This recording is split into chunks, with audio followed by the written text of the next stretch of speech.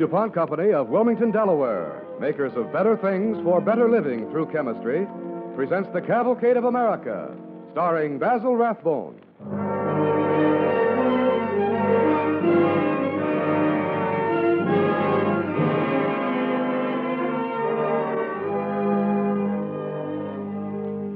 Tonight, from the stage of the Belasco Theater in New York, the DuPont Cavalcade returns to the air for its 17th season.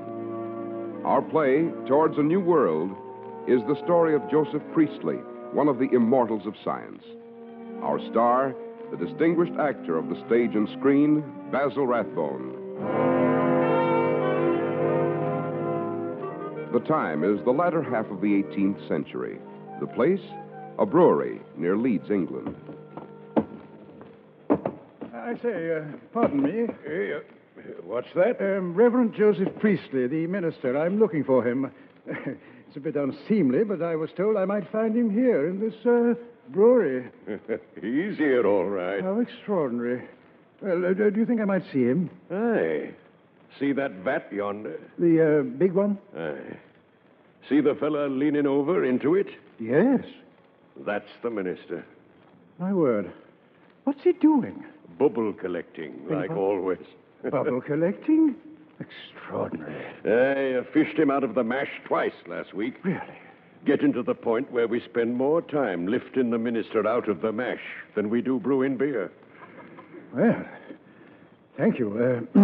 Would it be all right if I go over there? Aye, but be careful. Don't you be falling in. Oh, I'll be careful.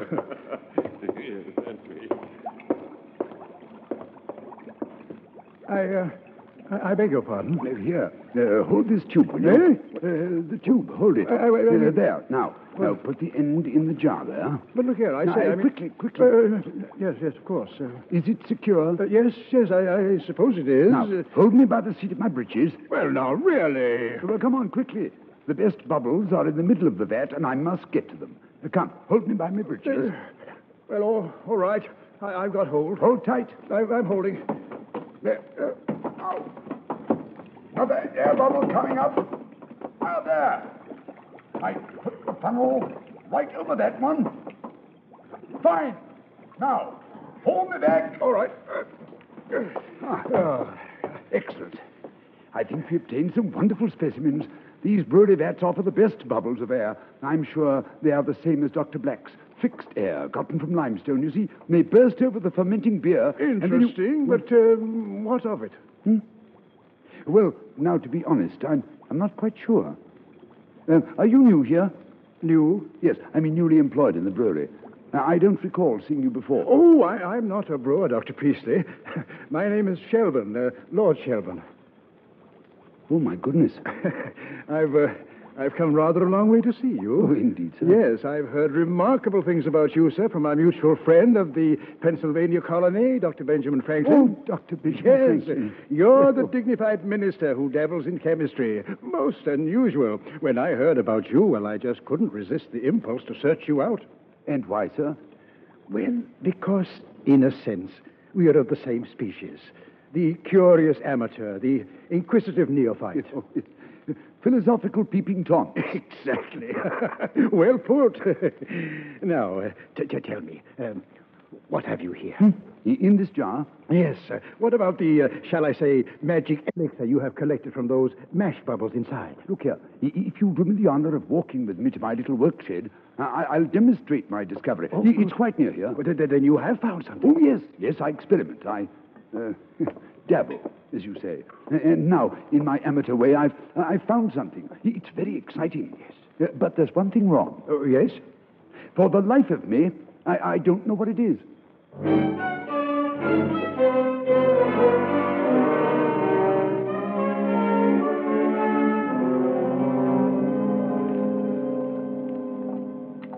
Now, come over here, my lord. Certainly. Here.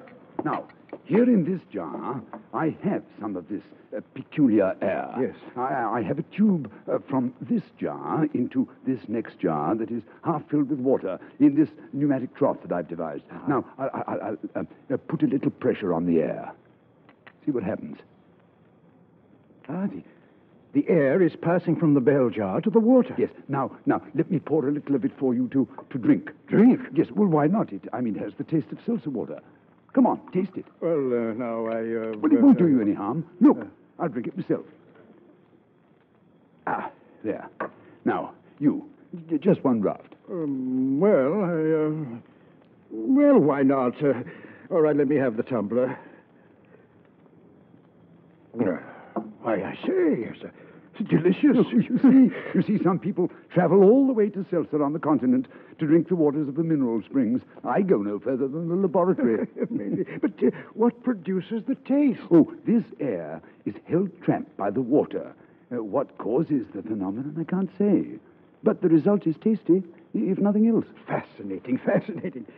Tell me, you don't just come upon these phenomena so easily. You must have had excellent training in natural philosophy. No, none at all. No? No, Franklin was right. The minister who dabbles in chemistry. A hobby, that's all.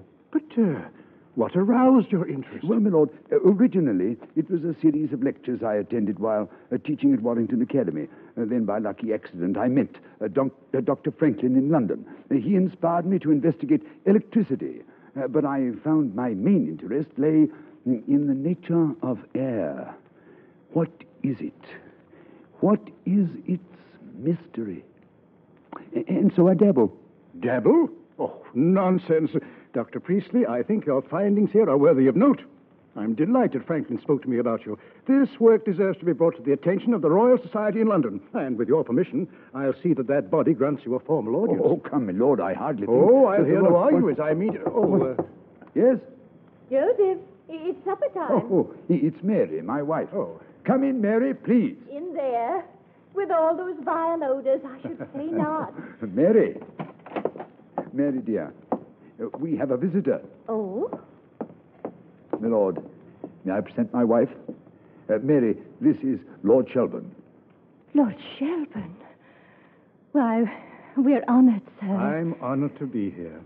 You have a gifted man for a husband, Mrs. Priestley. Thank you, my lord. Would you like some tea? Some biscuits? No. This is not a formal call. Just dropped in to make my eyes believe what my ears have heard. Oh. Yes, and now I must be getting along. Dr. Priestley, you will write me as soon as it's convenient for you to appear before the Royal Society? I'll think about it. Oh, no, don't think about it. Just pack your kit and come to London.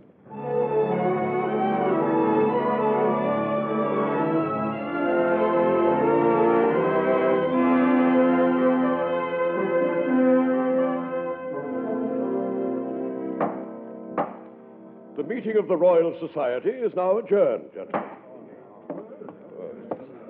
May I congratulate you, Dr. Priestley? And may I, too, sir. Thank you very much. Priestley. Dr. Priestley. Dr. Franklin, well, what a wonderful pleasure seeing you again, sir. I came in a trifle late and sat in the back rows, but I saw everything. It was a superb demonstration, Priestley. Wonderful. I shook all the time. Oh, you couldn't tell it at all. This is the most rewarding experience I've had since I've come to London. Everything I've done here in England for the cause of the American colonies seems to be ending in failure. No, I don't believe that. I don't believe that a righteous cause can ever fail. Well, that may be true in theology. Alas, would it were true of everything else. But enough of my troubles. This is your night. Your triumph. Oh, thank you, sir, thank you. And what is next? What black cavern of the unknown will you crawl into next? I'm afraid there will be no more caverns. This is the end. The end? You know, a good end, I suppose, but definitely the very end. My duties as a minister are crowding more and more upon me. I can't spare myself the luxury of a hobby any longer. Oh, nonsense, Priestley. It's not a question of excluding one worthy pursuit for another. Man has time for many pursuits. Cultivate this habit, my dear sir. You've begun well indeed. Too well to stop at this stage.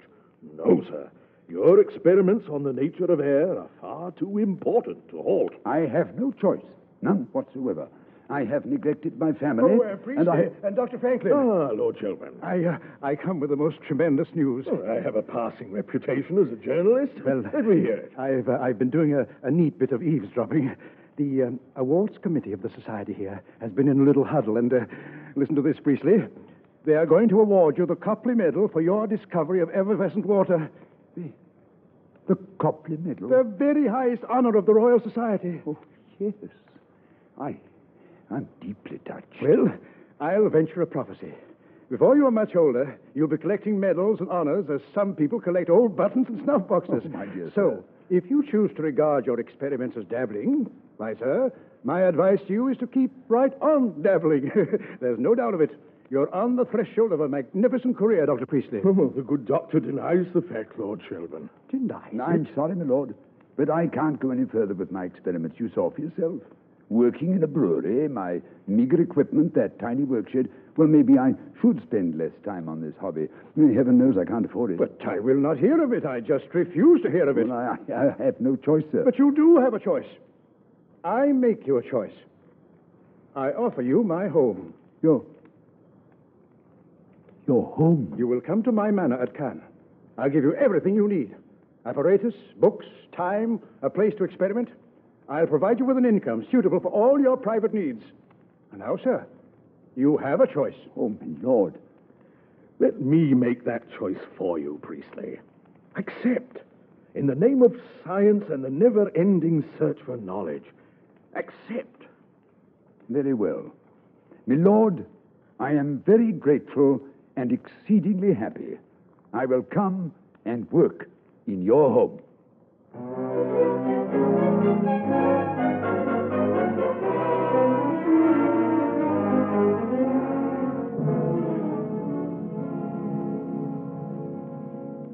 Now then, Lady Shelburne, you understand that I am most reluctant to intrude this distasteful matter upon you. Naturally, Mr. Cartwright. And you must realize, Lord Shelburne, that the mere presence of this man Priestley in your household gives him a stamp of approval, an aura of respectability. Oh, come. Get to the point. Well, my lord, what I mean is this. The townspeople are uneasy. There's a feeling that no possible good can come from Priestley's excursions into witchcraft and sorcery. What rot. Ah, but it has also come to the attention of certain quarters that he expresses himself, well, far too freely in religious and political matters. Dr. Priestley is employed by me, if you must know, as a librarian, and to conduct certain chemical experiments we both find extremely provocative. Obviously, as a dissenting minister, he must express his convictions, and his political views are his own affair. Mr. Cartwright, thank you for coming. You may rest assured that this matter will be considered by Lord Shelburne and myself. Well, thank you, Lady Shelburne. My lord, I bid you good day. Stupid person. We will have an end to it, William, immediately. You will see that your friend Priestley is off these premises by the end of the week. Now, Sophia, let's not be ridiculous. Priestley is harming no one. As a matter of fact, he's bringing us a great deal of honor. His discoveries in pneumatic chemistry are the talk of London. The Royal Society considers him one of the country's outstanding natural philosophers. And I consider him an undesirable employee. Why, the smells alone that are constantly emanating from that workshop are such a nuisance as no reasonable person could be expected to tolerate. Well, we'll talk about this some other time. We will talk about it now and for the last time, William. Either Priestley and his vile-smelling collection of bottles leave, or I leave. What do you mean, I was just thinking, Sophia, it's an interesting choice.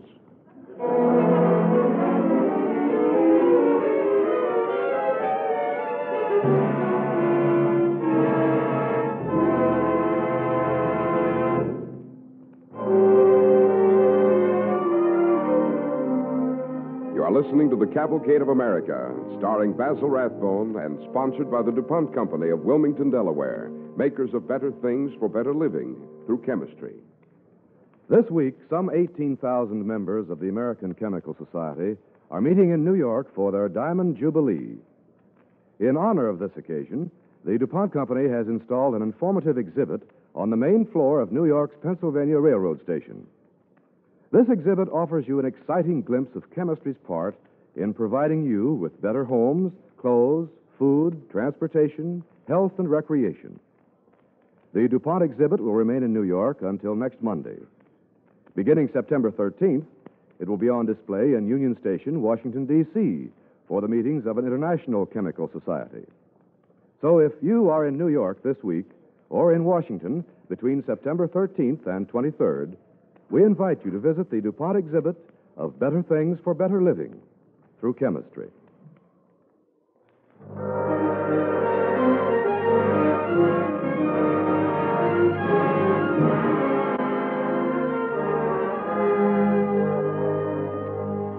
We continue our DuPont play, Towards a New World, starring Basil Rathbone as Joseph Priestley.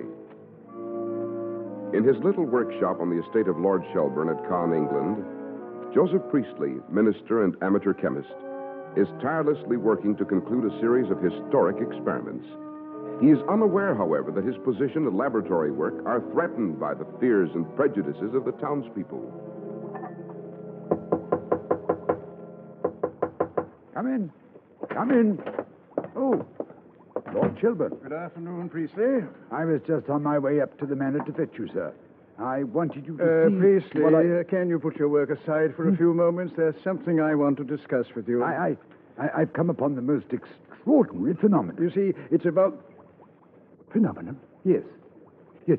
Frankly, I'm not certain what to make of it. Well, that sounds interesting. Let me see. Well, it began in the afternoon, yesterday afternoon. Yes? I was experimenting with a new 12-inch heating glass on some red precipitate of mercury. Now, I found that air was being expelled from the precipitate very readily. And this air I collected in a bell jar. Now, what type of air is this, I said to myself. Air extracted from mercury. Well, that's extraordinary. Yes, well, I decided to find out. You know, I took the candle. Yes. As I take this candle now, and I placed it in a bottle of the trapped air from mercury, as I do now. Well, the flame. Look at it. It's doubled, tripled in size. And the way it glows. White hot. What is the explanation of this phenomenon? I admit my ignorance. It's beyond me. But it concerns the nature of air. In what way? Well, I don't exactly know, but what I should really like to do is to bring this to the attention of some great chemist who could explain all this to me. I mean, all my experiments. Ah, Lavoisier of Paris. No chemist in the world is his equal. No. That's out of the question. I can't go to Wait a minute. By Jove. Lady Sheldon shall have her wish. You shall leave Caen, Priestley. Only I shall leave with you. We'll both go to Paris, to Lavoisier.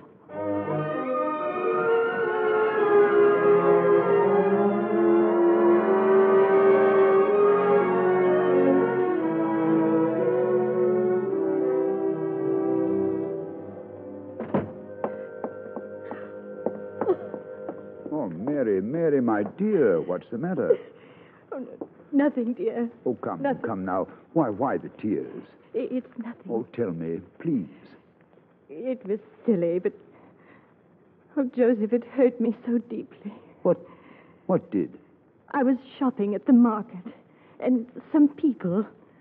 Oh, I suppose they meant no cruelty, but they hooted and laughed and made some terrible remarks. They called you a dissenter, a nonconformist, because you don't believe and worship the way they do. They even called me a witch. Ah. Fear and prejudice. Well, my dear, a prettier witch never bestrode a broomstick. I have an idea. Tonight we shall ride tandem and cast a spell over all the prattle mouths of Caen. Joseph, why must you keep meddling with pots and jars all the time? You say yourself you don't understand some of these things you come upon. I don't know, Mary. I'm not a trained chemist or scientist, I know. But something keeps me at it. And I can't stop. Don't you understand that a man may be compelled to act sometimes, even against his will? Oh, I know it's been hard for you all these years, Mary, dear. No money, moving from pillar to post. Tell me one thing, dearest. Are you happy? doing this dabbling, this experimenting, even though you feel you're lost? I love it. With my whole heart. Then keep at it, Joseph. Go to Paris. See your Lavoisier. I only hope he appreciates you as much as I do.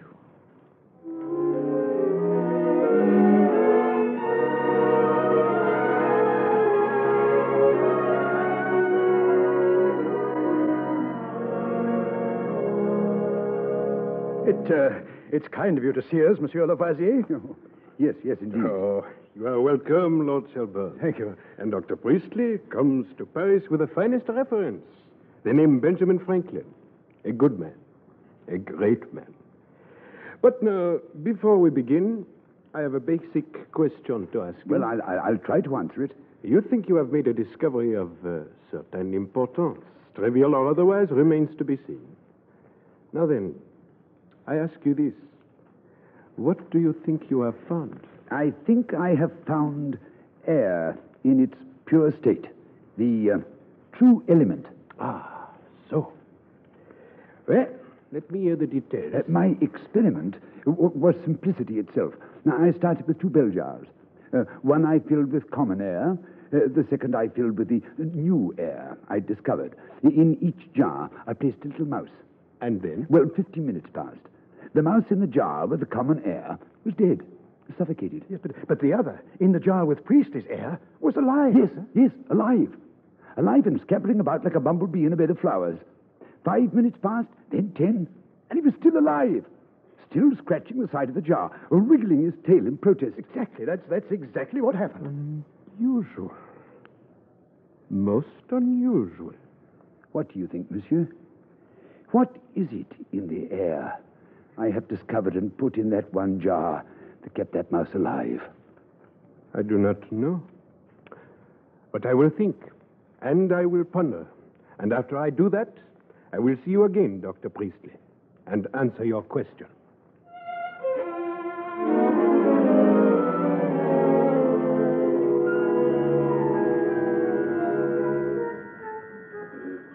And here, gentlemen, are my conclusions. As you know, for ages, for all the ages of man, people have wondered over the mystery of the atmosphere we breathe. Some have come to the threshold of the true nature of air, but none before has crossed it. You have crossed that threshold, Dr. Priestley. My friend, I have duplicated every one of your experiments with candles, with mice. I have done them twice, then twice again. And the result is always the same. I knew it, Priestley. I knew it. Oh, how wonderful. I'll tell you exactly what you have done. You have led us, Dr. Priestley, to what chemists have been searching for centuries. You have discovered an element, a new element, the most abundant element on Earth. And it is that element that may help us understand the true nature of the atmosphere. But I am just an amateur. I'm not the man who should come upon a thing so great. Ah, in the search for knowledge, the chimney sweep stands on equal footing with the Chancellor of the Sorbonne. It is never who finds a thing, but what a man finds. Eh? So, Dr. Priestley, I ask of you one favor. Let me stand godfather to the child of your genius. I will give this discovery a name. I'd be honored, sir. Good. Because I believe this to be an ingredient of all acids, I name it oxygen. That is taken from 2 Greek words meaning acid producer. Oh. And I say this. Oxygen. I say this to the discoverer of oxygen. Keep on. Never step aside from the path you are traveling. Forget that you are an amateur. Never say what you do is dabbling. You insult yourself, and you insult every man on earth who struggles in his own way for knowledge. Keep on, Priestley. You must keep on with your experiments. Yes. There was a time when I thought it was a matter of choice. But I was wrong, of course. Life is not divisible, nor is its labor. It is a unity, an element in a sense, like oxygen.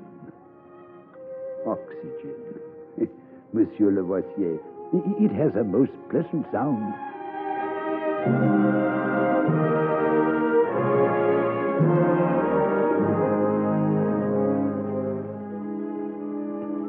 Joseph Priestley continued his experiments.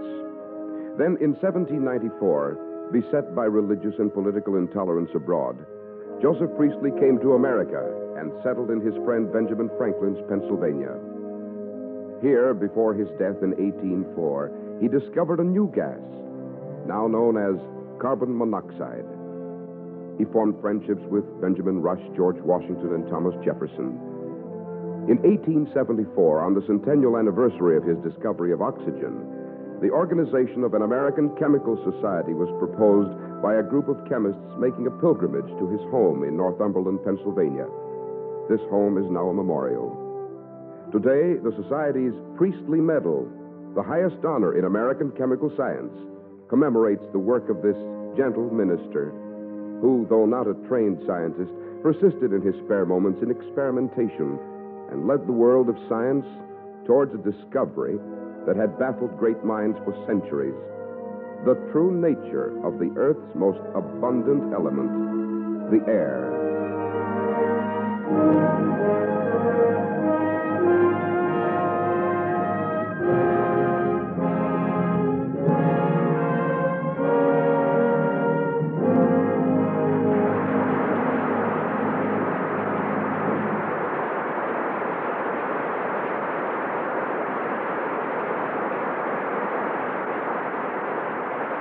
Thanks to Basil Rathbone and the Cavalcade players for tonight's DuPont play, Towards a New World. And now, Bill Hamilton speaking for the DuPont Company. Tonight opens the 17th season of the DuPont Cavalcade of America. Each Tuesday evening, as in the past, Cavalcade will bring you a true story of men and women who have helped make America the great nation it is today. A true story that is dramatic and inspiring. DuPont also brings you news from the exciting frontiers of research in chemical science. Spot news of better things for better living through chemistry. One piece of news this evening is about the 18,000 men and women interested in new scientific developments who are meeting this week in New York City. This meeting of the American Chemical Society marks its 75th year, the Diamond Jubilee. In the lifetime of this organization, its members have accumulated a vast store of chemical knowledge. This knowledge is an important key to the better living we enjoy in America today. These scientists are meeting to talk over their mutual problems, not because any government has ordered them to, but of their own free will. In America, they are free to think as they like, say what they like, and do the kind of research they like. That is one of the chief reasons why American science is great, because it is free. It is freedom of inquiry that permits American scientists to gather knowledge without hindrance. And it is freedom of enterprise which permits American business to convert so much of this knowledge into the way of life which Americans enjoy. Among the scientific achievements which serve you are many of the DuPont Company's better things for better living through chemistry.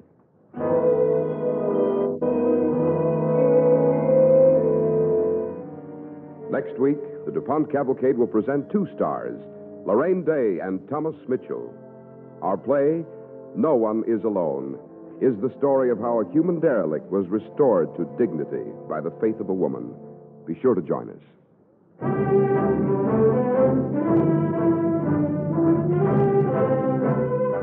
Tonight's DuPont Cavalcade, Towards a New World, was written by Irv Tunick and was adapted from a chapter in the book Crucibles by Bernard Jaffe, published by Simon & Schuster. In support of Basil Rathbone on tonight's program, Alice Frost was Mrs. Priestley, Mercer McLeod was Lord Shelburne, Ronald Long, Benjamin Franklin, and Ross Martin was Lavoisier. Music was composed by Arden Cornwell, conducted by Donald Voorhees. The program was directed by John Zoller. This is Cy Harris speaking.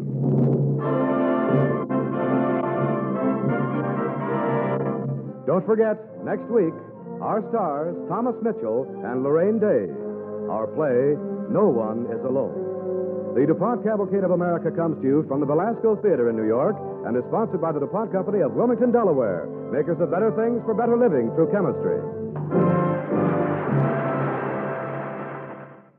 Now, hear Brian Donlevy and his dangerous assignment on NBC.